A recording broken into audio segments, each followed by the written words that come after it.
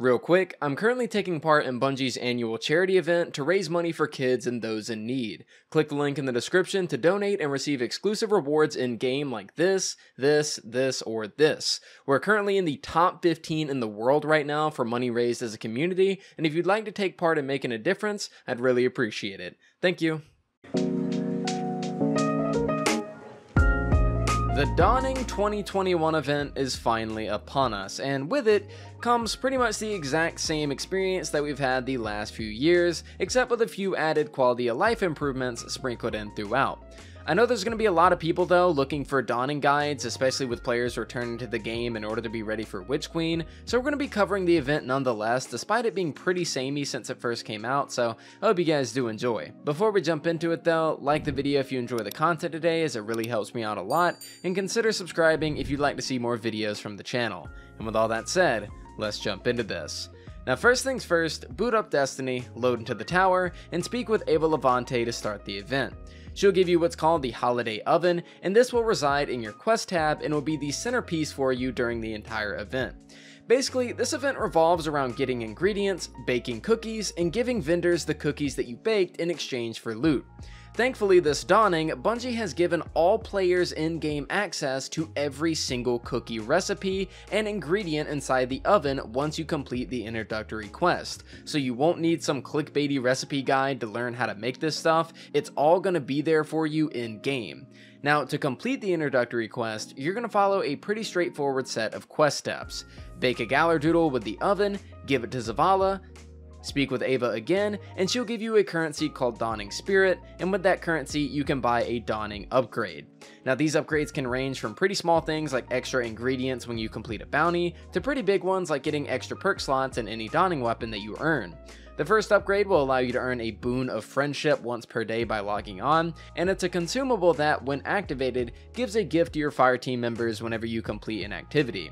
Now once this quest is done, your oven should be completely open. If you didn't see any previous cookies or any previous ingredients and how to get them, you will see them now, and everything that you will need to know is going to be right inside that oven for baking cookies for all of the vendors. Now once this upgrade is bought and once you complete this introductory quest, you're going to receive two separate quests, one for Saint 14 and one for Zavala. Saint 14's quest gives the new Stasis Sword, so let's focus on that one first. So starting off with the Pigeon Provides quest, you're going to talk with Saint 14 and you'll be told to track down an Elixir recipe in the Eventide Ruins. So just fast travel to the location that I go to on Europa and follow the path that I take, as it's in the same location as the first Season of the Splicer mission.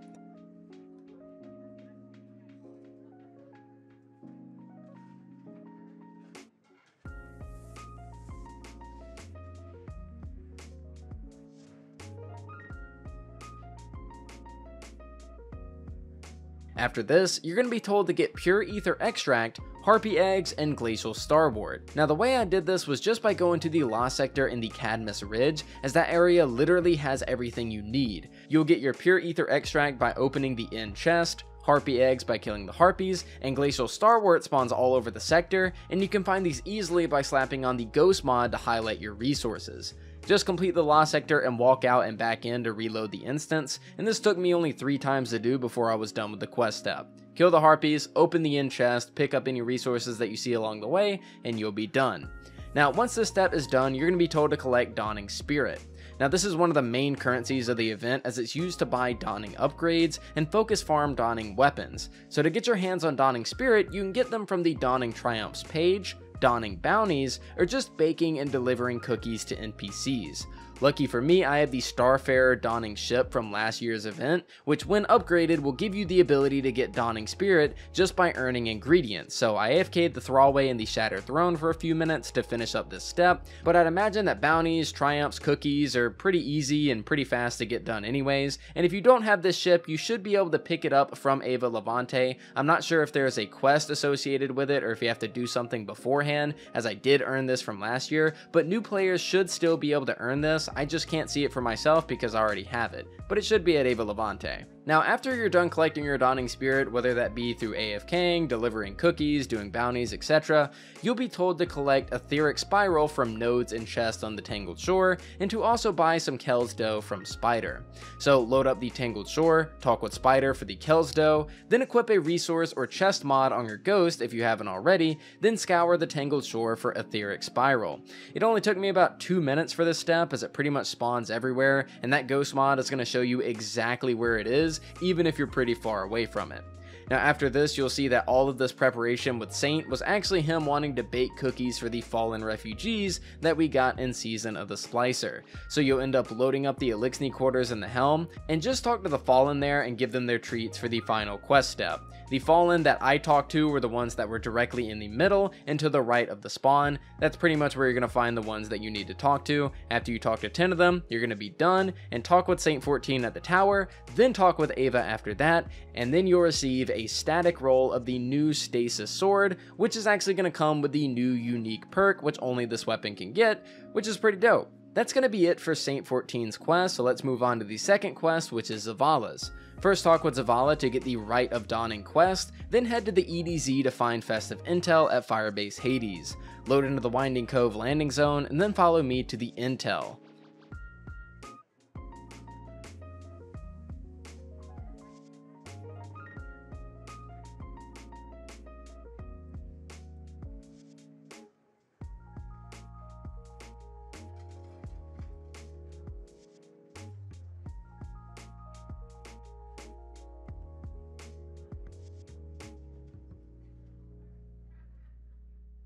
After picking it up, you'll be told to kill Cabal for the ritual schematics and recover a cup inside the Pathfinder's Crash Lost Sector. So head into that Lost Sector, you should see it right here on the map, and you should be able to get all of your Cabal kills that you need on top of opening the end chest to complete the step for getting the cup. After this, you'll be told to run the Arms Dealer strike, so just load up your map, select the strike, then run it as normal. After killing the boss at the end of the strike, you'll be told that you need to bake 3 dark chocolate motes for the Drifter, which is going to require the Void Kills ingredient, so just get kills with a Void weapon, and Taken Kills as an ingredient, so just kill Taken, as well as Dawning Essence to actually make these cookies. And if you don't know, Essence is gotten through doing pretty much any activity in the game.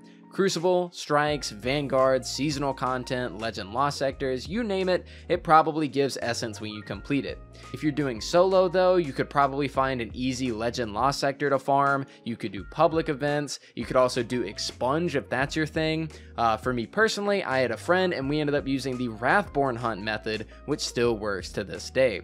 For those of you guys that have never done it, have a friend load up the Savik Wrathborn Hunt via the lure, and once you two are inside the hunt, have your friend wait outside so that they don't get credit for the boss kill, then you yourself head inside the cave, kill the Wrathborn. Once the Wrathborn is dead, you and your friend will both get the loot, and in this case it's the essence that you're looking for, and your friend won't have to reset his lure as a result because he himself wasn't near the Wrathborn whenever it died, so you guys can load right back out, load right back in, and just keep farming it over and over and over again.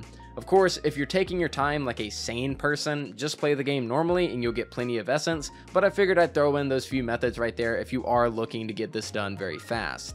Now, once these cookies have been baked and delivered to the Drifter, you'll talk to Zavala once more, and then you'll be told to do the Proving Ground strike. Go to Nessus, select the strike, do strike, then talk to Zavala again, and you're finally done. Just kidding, talk to Ava again, and then you're finally done. So now that we've been over the 2 main quests, how to farm Dawning Spirit and how to farm Dawning Essence, what's left to do? Well, focus farming the Dawning Weapons, of course. When turning in cookies to your vendor of choice, you'll receive a plethora of rewards in return, but most importantly, you'll receive a gift in return loot box. Now you can actually open this loot box if you'd like to get things like upgrade materials, miscellaneous rewards, and Dawning loot, but you can also take this box to Ava Levante, and with a little bit of Dawning Spirit, you can actually focus farm which Dawning weapon you want out of a loot pool of 2 as opposed to all 4 of them.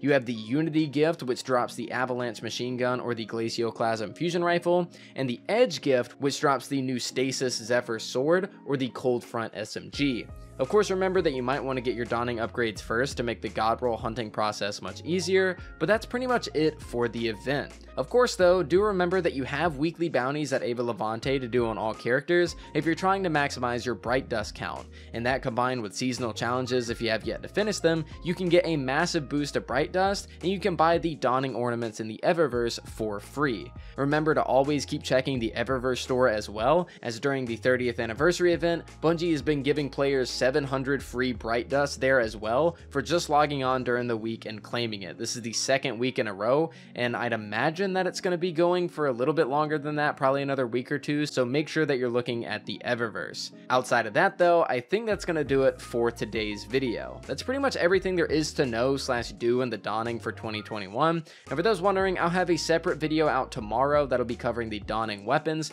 and their god rolls, as we ended up getting one new weapon this update, but the old weapons have some new perks that are on them, which can be quite interesting. Anyways guys, that's gonna pretty much do it for today's video. Thank you all so much for watching. I really do appreciate it. I hope you guys enjoyed the guide today. Whether you're a new player, whether you're a veteran player, or just someone that's looking for a quick refresher on how the event works, I definitely appreciate your support and watching all the way to the end of the video. Thank you guys so much for watching, and I'll see you all next time.